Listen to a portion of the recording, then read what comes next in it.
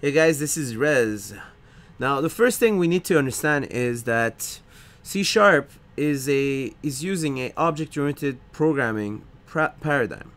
Basically, in that, what it means by that is that everything is seen as objects. Now, before we go into much in depth of that, I just want you guys to look around you and every object that you see surrounding you. So I see a screen, I see a microphone, and I see all of those other things.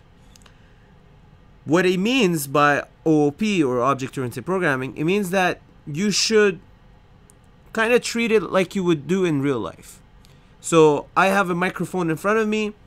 I would access the microphone and say start talking, right? I would say microphone stop, mute the conversation, right? I would go to my computer and I would say turn on, computer turn off. Okay, all of this is the way we handle things in real life, and what they're trying to do is to handle it the same way in the code. Okay, so you notice that the first thing we get is console.readline hello world. It's telling us, because this is a console application currently, it's telling the console, hey, I want you to write a line and I want you to say hello world. Alright, so I'm just gonna run it.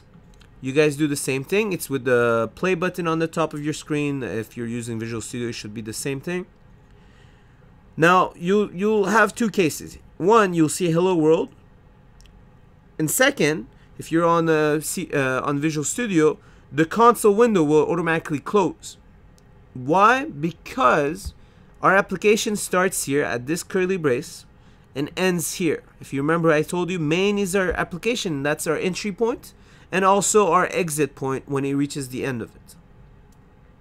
Now, we're lucky in Mac world, in my world, when the process ends, my console doesn't close. For the people in Visual Studio, you don't have the same luck. What you need to do is to come here and write in console.read key. Okay? So what's going to happen is I'm telling the console, wait until a user presses any key and I want you to read it, right? If you notice, these are plain old English statements. This is what makes C# really nice.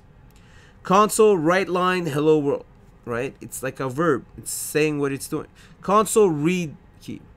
Now remember that a program, or any program actually, they will start at the beginning and go line by line, left to right, until they reach the end. And this is what it's doing. Alright? So this is to write to the screen, and this is to read from the screen. We'll come back in the next video and try to understand a bit more of this.